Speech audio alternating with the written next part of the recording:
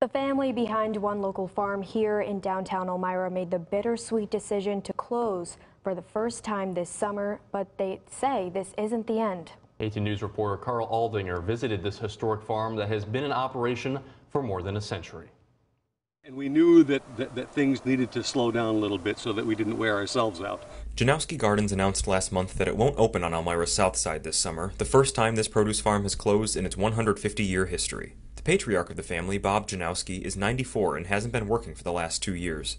And his 83-year-old brother Paul broke his leg this spring, leaving Bob's son-in-law Denny Smith as the only one to work the land. People are sad and disappointed because our vegetables, they might have come out of the field a little dirty, but they weren't sprayed with any kind of chemistry. And they tasted really good.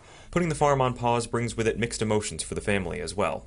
For me, it's a relief because I actually have a different career, and I'm a painter, and I'm going to have time to work this summer. I think that the real tragedy for the guys, for Paul Janowski and Bob Janowski, is that this is it for them. They've never done, I mean, Bob was in the Army for a little while, but otherwise, all of their lives have been spent right here in this land. But the Janowskis want the community to know this isn't the end. They plan to be back up and running next summer in some form or another.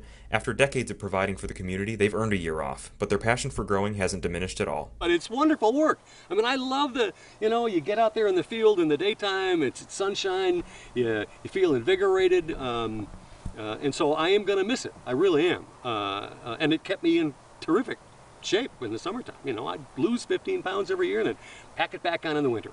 Reporting in Elmira, Carl Aldinger, 18 News.